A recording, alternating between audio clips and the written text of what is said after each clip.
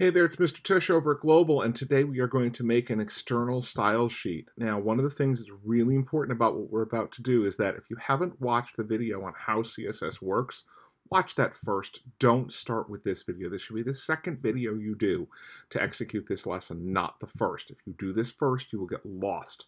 If you do this second, it will make total sense, and you'll be able to run through this fairly quickly. So here we go. Assuming you've watched the video, you know the theory of what I'm about to do. What I've done now is I've opened up my entire website. So if you take a look at it, here are my 4 pages. I have my favorite foods page. This image page is where I pulled in that picture of the puppy. And index is my home page, and style play is where I played with the different styles. So here's my styles page where I played with the different styles, and here's where I pulled in the puppy, and here's my list of favorite foods, and here's the code for all of those pages. So my entire website is open in Sublime Text, and I can get around it in Chrome. So we're good to go.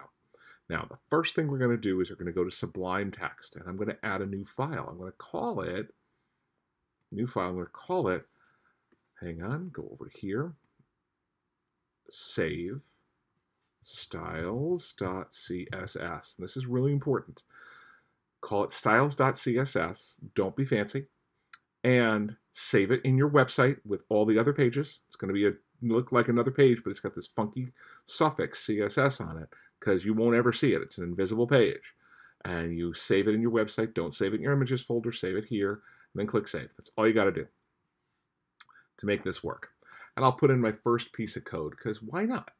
I'm going to go ahead and tell it to change my H1. So I'm going to go down to number 3. I'm going to say, okay, I want to change the H1. Now, in order to put in the style information, all you need to know is tell it what tag you're changing, and then put in a curly brace. The curly brace is next to the P. You've got the bracket, which is the key next to the P, and then shift, the key next to the P, is the curly brace. I'm going to open it. Sublime Text closes it for me because it's convenient. And I'm going to hit return once. It even formats it for me. There's where it opens and there's where it closes. And here's where I'm going to put all that information in. And I'm just going to change the color of my H1 tags. So I'm going to type in color, colon, and I'm going to put in orange because why not? We won't miss it if it's orange. And I'm going to save it. And theoretically, when I reload my home page here, this, which is an H1, right? This is my H1. Welcome to my website, right? This should turn orange, right? So let's see. It didn't turn orange. Why did that happen? Well, there's the second thing that you have to remember to do for every page. You only have to do it on every page once, but you have to do this on every page. You're going to open up a bracket in the head tag. Make sure you're in the head tag, not body. No, no, no. Yes, yes, yes. Yes, yes, yes. Here we go. So it's going to be link, because this is just computer code. Do it this way. Trust me. REL equals, quote, style sheet. Essentially, you're telling your page, okay, oh, link to a style sheet. What type of document am I looking for? Type equals, okay, what type of document am I looking for? Text/CSS. Then the next thing you're going to add is href. Oh, wait, that's just like the links. It sure is just like the links. And then you put in your quotes, and you're going to use styles.css. You see where I have, and then you're going to put my closing bracket. Now, you see where I have styles.css? Make sure this is spelled exactly the same here and here. Make sure they're perfect. Go over here. I'm going to save it. And now, when I refresh it, there we go. It's now orange. But what about my styles page? Wait, shouldn't that be orange too? Well, it will be once I tell my styles page to pay attention to the style sheet. So I'm going to copy my line 7 here. It doesn't matter if it's on line 7 or not. But I'm going to go over to here. I'm going to highlight this one link. I'm going to copy. And then I'm going to go up to the head tag here. And I'm going to paste and save and paste it to favorite foods and save and paste it to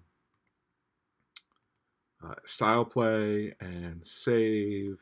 And now watch what happens. Go back home, cute puppy page, go back, styles page, go back, favorite foods, go back. Why is this cool?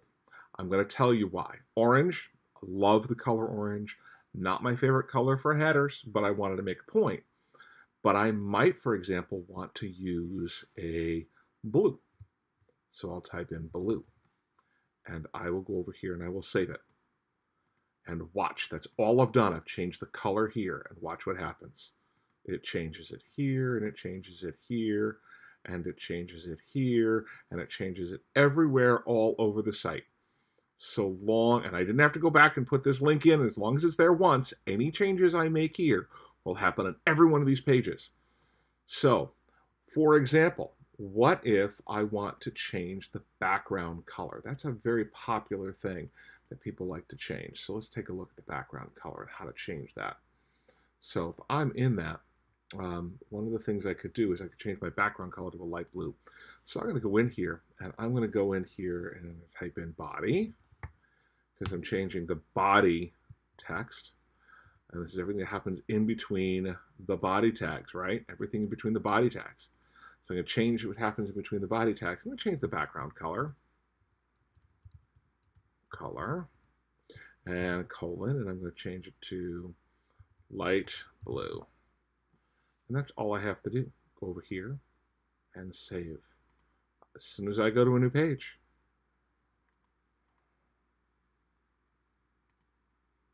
it's not changing. Why is it not changing? Because I misspelled background. Oops. There we go. I'm sorry I misspelled it. So let's go change that again. And there we go. There's my background color. You see, even I make those mistakes. So realize that, oops, I had a little moment where it didn't work. I didn't panic. I just looked at it, and it took a minute, a little bit of growth mindset there. And I said, oh, I have a misspelling in my CSS, and that way it doesn't work. Once I spelled it correctly, it worked beautifully.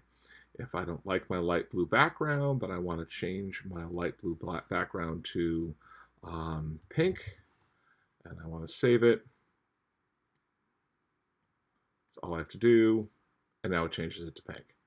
Not such a fan of the pink, so I'm going to go to gray, and I'm going to save it, and there we go. That's a gray background.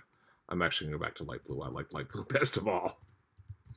So I'm going to go back and change that, and that's all I have to do, and once I change it, it changes it for the entire page. Everything you do in the styles will go to every other page in the website. So I want to see at least 3 things in your style sheet that apply to your website, and I want to make sure that all the pages of your website are linked. When that is done, call me over, have me check your completed website. This is a teacher check submission, not a send it in through Google Classroom submission. Hope that was helpful. Thanks for watching.